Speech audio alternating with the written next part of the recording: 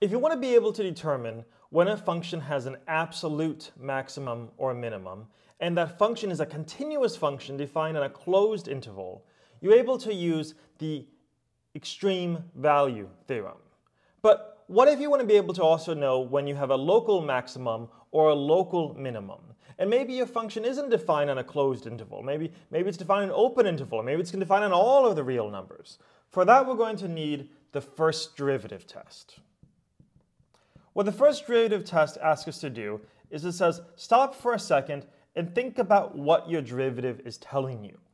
If at some point you know that the derivative of your function is positive, so we have a nice continuous function and it has positive derivative, what is that telling you? Well, you can think that whatever your function looks like, your tangent line will be pointing with positive slope.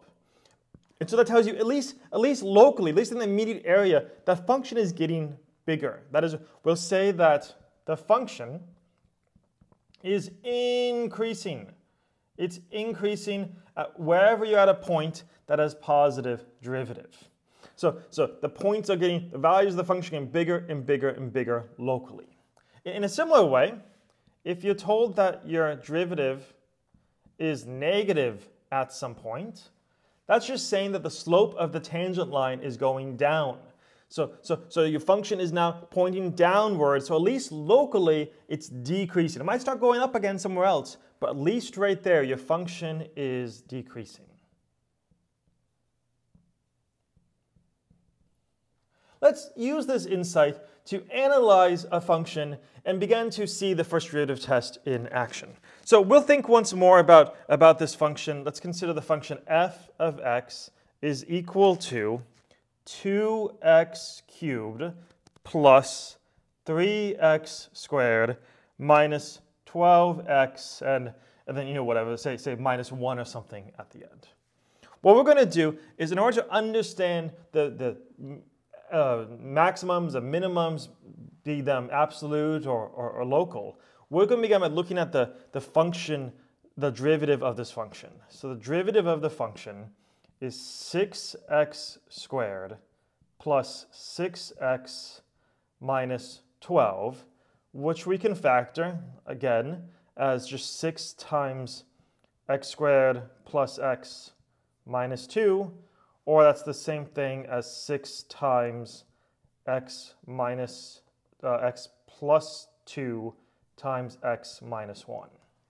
And so we see there are two special values here, two values that make the derivative 0. The values will be at negative 2 or positive 1.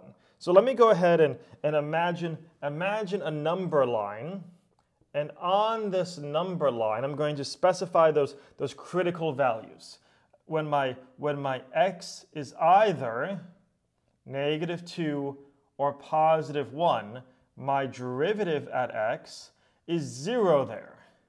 If I also had other values that made it so the derivative didn't exist, I would want to note those as well. But these are the only ones where the derivative is 0, so I'm going to write those down. And then I'm going to ask what happens at the other points on this number line. For example, what would happen at some point between minus 2 and 1? Some point like 0. Well, I can go ahead and plug 0 into my derivative to find out. If I just plug 0 into this derivative, I get a negative number. I get a negative number, which means at that point 0, the function is decreasing. If I was to zoom out a little bit and look at the points around 0, I would see that the values are getting smaller. But it's not just going to be true for 0, because by the intermediate value theorem, if you have a negative value here, it's not going to become positive again until you cross through one of the zeros. So since this value is 0, since this value is negative, all of the numbers between negative 2 and 1 have a negative value as its derivative. I mean, you can test any of them. You can test negative 1, and if you plug negative 1 into this, you will get a negative number. Or you could test 0.5 or anything you want to test. Any of these numbers between negative 2 and 1 has to be the same. Since it was negative, it'll continue negative until it hits 0. So we only need to really test one number in between it.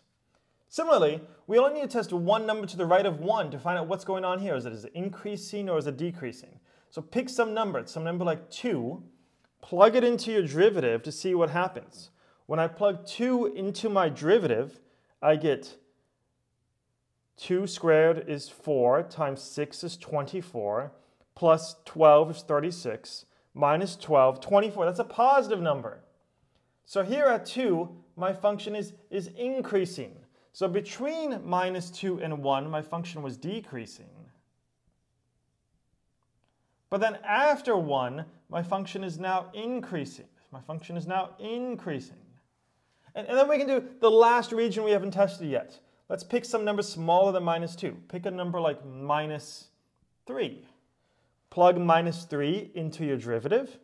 You square it, it becomes positive 9, so 54, minus 18, minus 12, so minus 30. Still a positive number. Still positive 24, still a positive number. So it's a positive value, so that's increasing. So your function was increasing. But now let's think what's going on here. If my function was increasing before I get to minus 2, and it's decreasing after I get past minus 2, what must minus 2 be? Well, minus 2, x equals minus 2, must be at least a local maximum. Right? It was getting bigger and then it's getting smaller, so that must be a local maximum. Similar reasoning, if you look at 1, what's going on at x equals 1? Well, it was decreasing before you got to 1, and it's increasing after you pass 1. So if you are decreasing and then increasing, you'll be sitting at the bottom. You'll be sitting at the bottom of some valley. Just like before you're sitting at the top of some mountain, now you must be at the bottom of some valley. You must be a local minimum.